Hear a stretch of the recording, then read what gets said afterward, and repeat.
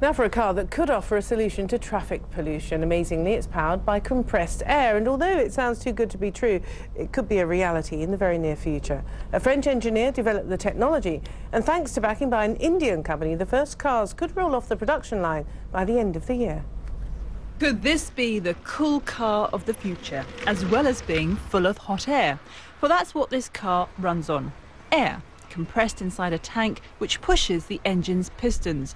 The French designers say it won't just be good for the environment, but good for your pocket too. They say refuelling will take just a few minutes at petrol stations with air compressors. The cost, just €1.5, and that full tank of air will allow the car to travel for 200 kilometres before it needs to be refuelled. They also say it will be able to do speeds of up to 110 kilometres per hour.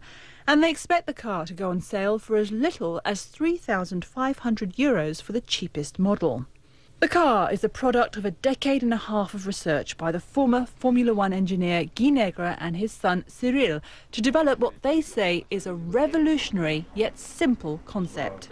The air is compressed inside the tanks. It's then released into an engine to drive a manual air system. Yet it's taken many years to even get to this stage. One of the biggest obstacles has been finding investors. Last year, India's largest automobile company, Tata Motors, signed a deal to help develop the technology.